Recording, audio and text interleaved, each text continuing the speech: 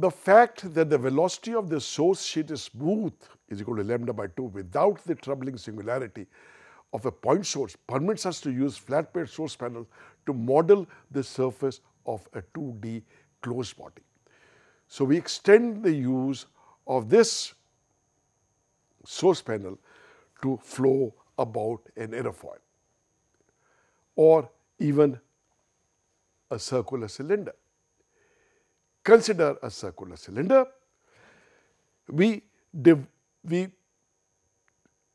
divide this circumference up into a number of panels, flat panels, and for each flat panel, we assume a source strength.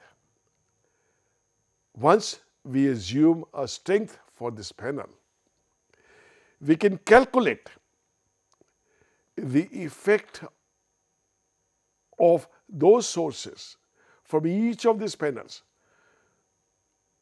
to points at the center of the panels and make the flow velocity tangent. If there are n panels that we use, there would be n control points. So, by making the velocity 0, making the velocity 0 at these n control points, we get n equations in n undetermined source strengths. And this system of equations can be solved to get the strength required for each of the panels. We outline here the method applied to a aerofoil. We take a free stream at a velocity v0 and find out the velocity at a control point here, and we set the velocity 0, and that will give us one equation in n unknown source strengths. This we repeat for every control point, so we get n equations in n unknown source strengths. Choose the strength of the source panels such that the velocity normal to each panel vanishes. So we start with the profile of the aerofoil. The flow approaches it with the velocity v0 and an angle of attack alpha. We divide the surface of the aerofoil into a number of straight source panels, and we choose the midpoints of these control panels as control points. We number the panels and the control point 1, 2, 3, I, j up to m. So there are m panels and m control points we have chosen. We next do the determination of the contribution to the normal velocity of each of the panels at each of the control points. The sum of these velocities plus the contribution of the free stream at each control point is equated to 0, leading to a system of m equations in m unknown source panel strengths. And how do we do this? We calculate the contribution of the ith panel to the velocity potential at the jth control point. That is, we find out del phi ji at the jth control point because of I is equal to lambda I, the strength of the ith panel divided by twice pi, integration over I of ln r ji into dsi, where rji is under the root x minus xj whole square plus y minus yj whole square, where x and y could be xi and yi. The total contribution of all the panels at the jth control point is the summation for all the i's.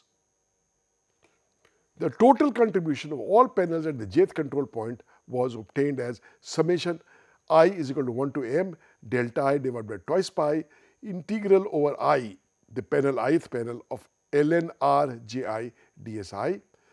The normal component of velocity induced at the jth control point by the source panel is then obtained by taking the derivative of this potential with respect to nj. The above results in a singularity in integration over the jth panel itself, the contribution of which has been evaluated earlier as lambda j by 2. So, we eliminate the jth panel from this sum and add lambda j by 2 separately.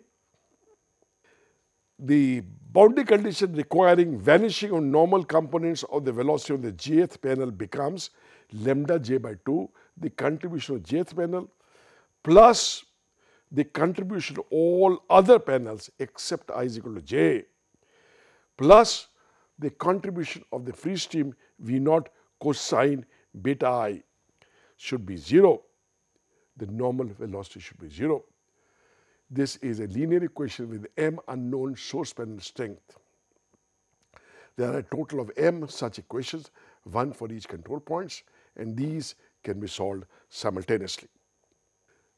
Now, as was said earlier, that the net source strength for a closed body must be 0. So, summation of lambda I over I from 1 to m should be 0. We have not used this equation earlier, so this can be used as an independent check on the accuracy of the calculations performed. Once lambda j's are obtained, we can write the composite stream function and plots its contour to get the streamlines of the flow. To calculate the pressure distribution, we need to know the tangential velocities at the control points, which are obtained from this expression. Then the coefficient of pressure at the jth control point is nothing but 1 minus Vj by V naught whole square. This panel method is used very often, and lots of programs have been developed with this. One such implementation in MATLAB is available at this reference. The viewers are encouraged to visit this site, which is a MATLAB sharing source, and obtain a rather small source panel method program, which can be used to solve for any closed body. The inside can be replaced by the solid body, and the calculated streamlines are very close to what is obtained. Of course, there is no restriction of alpha on this method. If we use larger alpha, we get a flow like this. We'll expand this. You see here, the stagnation point has moved to a point above the trailing edge of the aerofoil. This results in a large acceleration at the trailing edge, a situation which is not physically tenable. You cannot have infinite velocity there. So, this breaks down. There is no circulation about a source sheet we have calculated earlier. And so, if we calculate the circulation, in the flow that we obtain, we will find that circulation is 0 and the lift per unit length of the aerofoil obtained would be 0, whatever be the angle of the attack. So, this method cannot predict the lift by itself. As we have seen, the trailing edge is this. The flow goes around the trailing edge, acquiring an infinite velocity at the rear point. The stagnation point moves up. So, there is flow which is slowing down in this region and in this region. This results in separation. A famous scientist by the name of Kutta produced a theorem which says that the actual flow has a circulation which is non-zero, which predicts a non-zero lift, and that circulation can be predicted. The actual physical circulation in a real flow can be predicted by imposing on this solution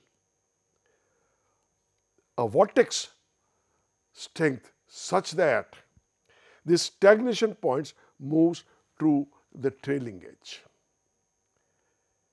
As we increase the value of gamma, the circulation, this stagnation point shifts downward.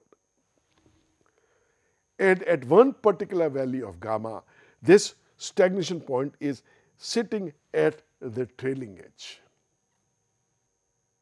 And the Kutta condition states that the actual flow is one in which the gamma is exactly equal to the required circulation to make the rear stagnation flow at the trailing edge.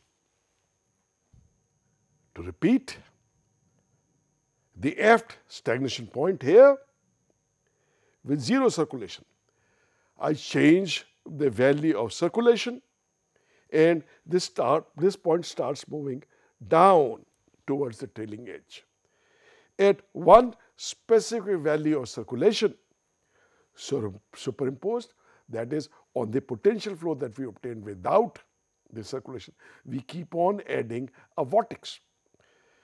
And when the vortex strength reaches a certain value, the stagnation point is right at the trailing edge.